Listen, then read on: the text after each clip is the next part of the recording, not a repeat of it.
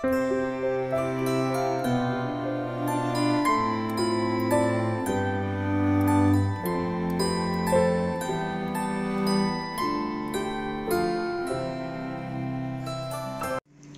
Friends, good morning.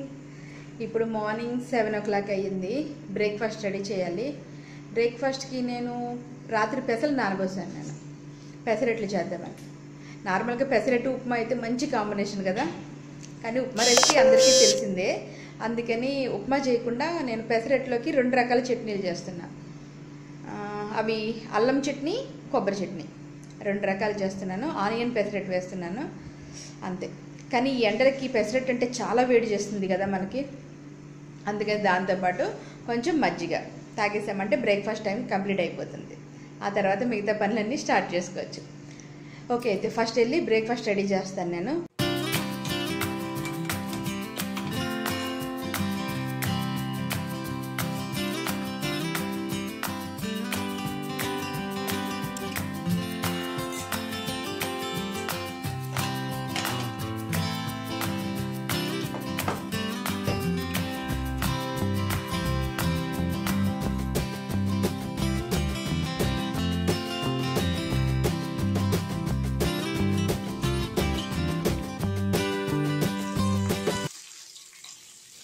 ముందుగా నేను చట్నీలకి ready చేసుకుంటున్నాను. ముందు కొబ్బరి చట్నీ చేస్తున్నాను. దానికోసం కడాయిలో కొంచెం నూనె పోసుకుని అది వేడెక్కిన తర్వాత అందులో శనగపప్పు, పచ్చిమిరపకాయలు వేసి వేయించుకోవాలి.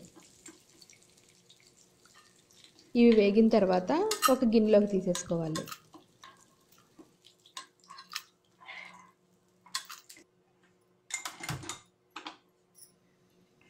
ఇవి చల్లారి లోపల నేను అల్లం చట్నీ కూడా రెడీ చేస్తున్నాను.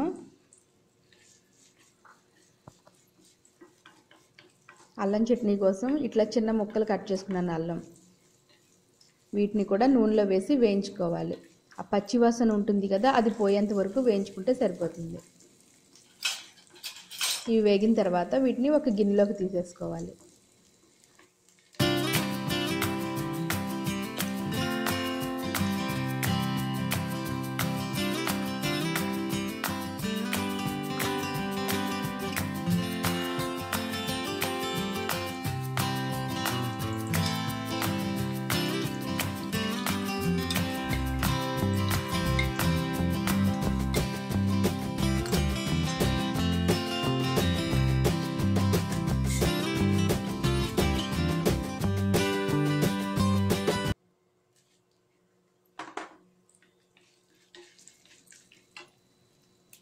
తర్వాత ఇందులో శనగపప్పు, మినపప్పు, జీలకర్ర, ఎండుమిరపకాయలు వేసి వేయించుకోవాలి.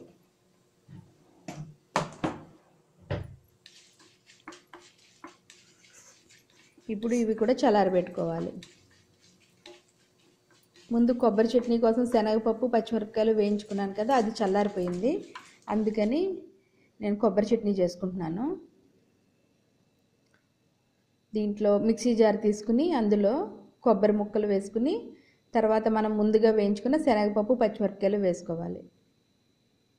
అందులో జీలకర్ర, చింతపండు, వెల్లుల్లిపాయలు, ఉప్పు వేసి మిక్సీ పెట్టుకోవాలి.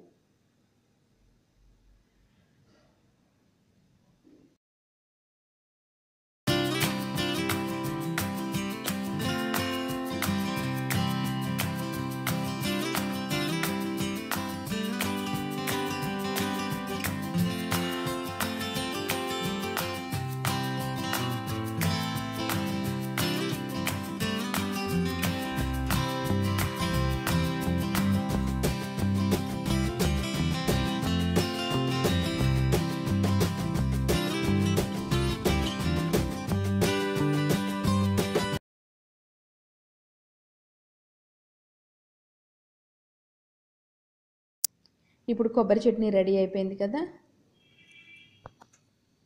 అలాగే ఇప్పుడు అల్లం చట్నీ కోసం మనం ముందుగా వేయించి ఉంచుకున్నాం కదా అల్లం ముక్కలు, అవి అలాగే వేయించి ఉంచుకున్న ఈ శనగపప్పు, మినపప్పు, జీలకర్ర, ఎండుమిరపకాయలు ఇవి కూడా చల్లారిపోయినాయి. ఇవన్నీ మిక్సీ జార్లో వేసుకున్నాను.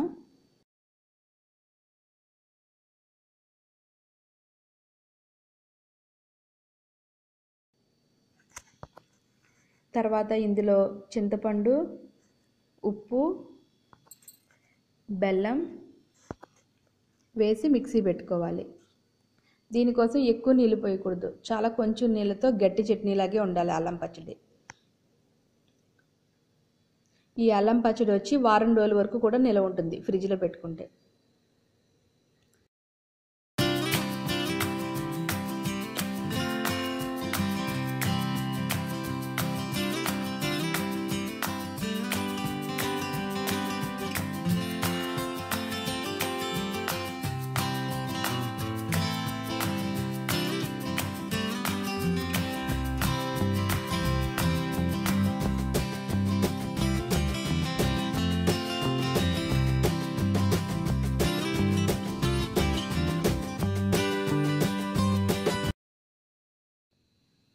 తర్వాత తాలింపు పెట్టుకుంటున్నాను. ఈ రెండు చట్నీలకి కొంచెం రెండిటికి డిఫరెంట్ తాలింపు అనమాట. కొబ్బరి చట్నీ కోసం ఇందాక వేయించుకున్న కడాయిలోనే కొంచెం నూనె వేసుకున్నాను. అందులో శనగపప్పు, మినపప్పు, ఆవాలు, జీలకర్ర, ఎండుమిర్చి, కరివేపాకు వేసి వేయించుకుని కొబ్బరి చట్నీలో వేసేసుకోవాలి.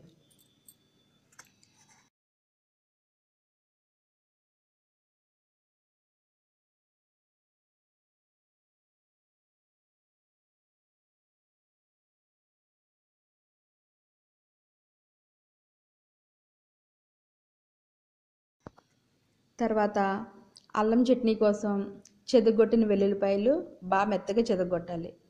అందులో కొంచెం మినపప్పు, ఆవాలు, జీలకర్ర, కరివేపాకు వేసి వేయించుకుని ఈ అల్లం చట్నీకి కూడా తాలింపు రెడీ అయిపోయింది కదా. ఇప్పుడు ఇవి రెండు రెడీ చేసుకున్నాము.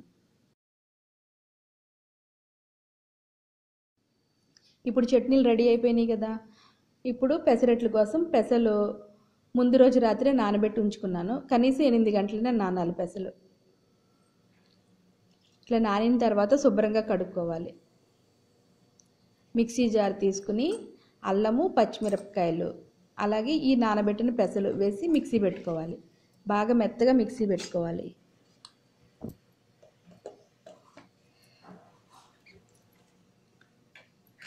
ఇప్పుడు మెత్తగా పెట్టుకున్నాం కదా, దీన్ని ఒక గిన్నెలోకి తీసుకుంటున్నాను. కావలసిన కన్సిస్టెన్సీ కోసం కొంచెం నీళ్ళు పోసుకున్నా.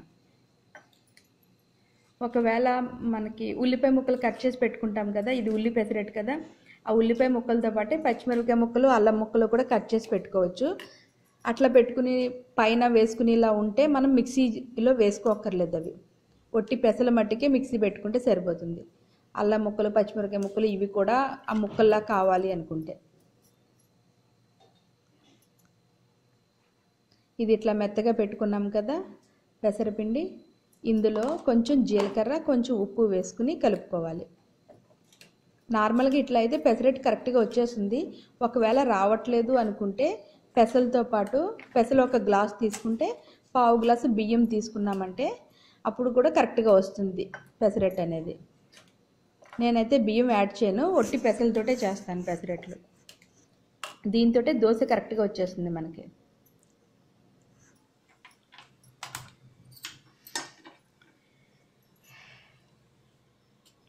ఇప్పుడు స్టవ్ మీద పెనం పెట్టుకుని వేడి చేసుకోవాలి. దాని మీద కొంచెం నూనె పోసుకున్నాక తర్వాత దీని మీద ఉల్లిపాయతో నేను ఇట్లాగా సెట్ చేసుకుంటున్నాను. ఎందుకంటే దోశ షేప్ కరెక్ట్గా వస్తుంది మనకి. అట్లాగే ఉల్లిపాయ వాసన కూడా పెసరట్టుకి బాగా పడుతుంది. అందుకని ఇక్కడ ఉల్లిపాయ తీసుకున్నాను నేను. ఉల్లిపాయ చేతితో పట్టుకుని రబ్ చేసుకుంటే మనకి చేయి కాలుతుంది కదా, అందుకని ఫోర్క్ పెట్టి గుచ్చి ఉల్లిపాయకి ఇట్లా రబ్ చేస్తున్నాను.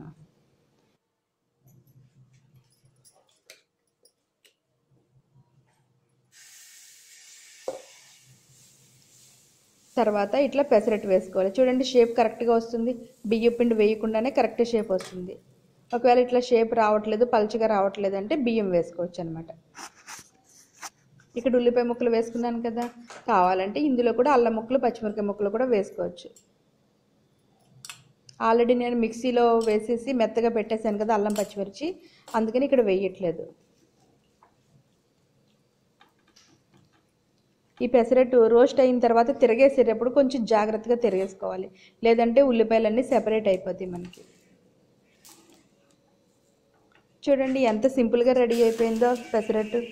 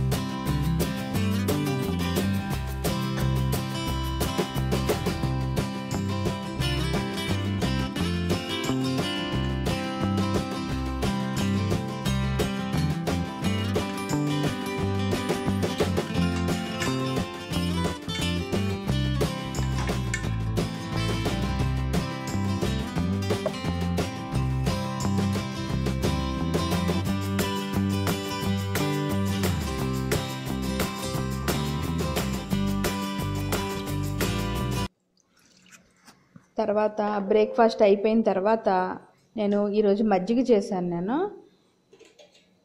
పెసరట్లు చాలా వేడి కదా మనకి, అందుకని మజ్జిగ చేస్తున్నాను.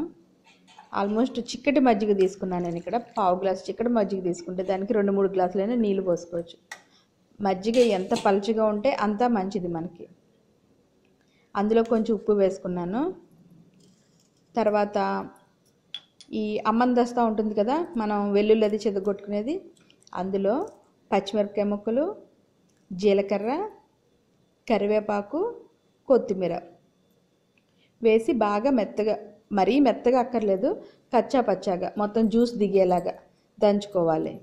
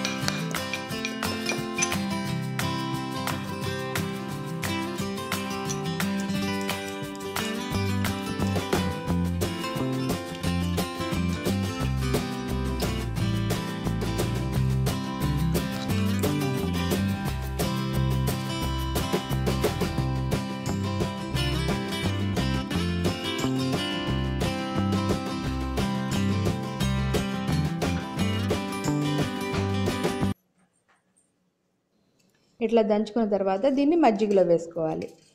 వేసి కనీసం ఒక 10 నిమిషాలు అట్లా ఉంచామంటే ఈ ఫ్లేవర్ అంతా కూడా మజ్జిగకి పడుతుందన్నమాట. 10 నిమిషాల తర్వాత ఒకసారి కలుపుకుని వడకెట్టుకోవాలి.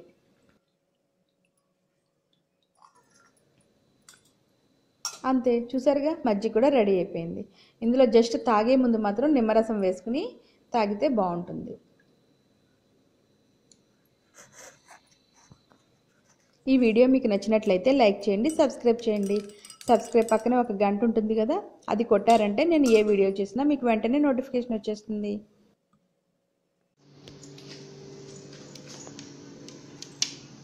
బయట క్లైమేట్ చాలా బాగుంది, ఎండ లేదు అట్లాగని మబ్బుగాను లేదు.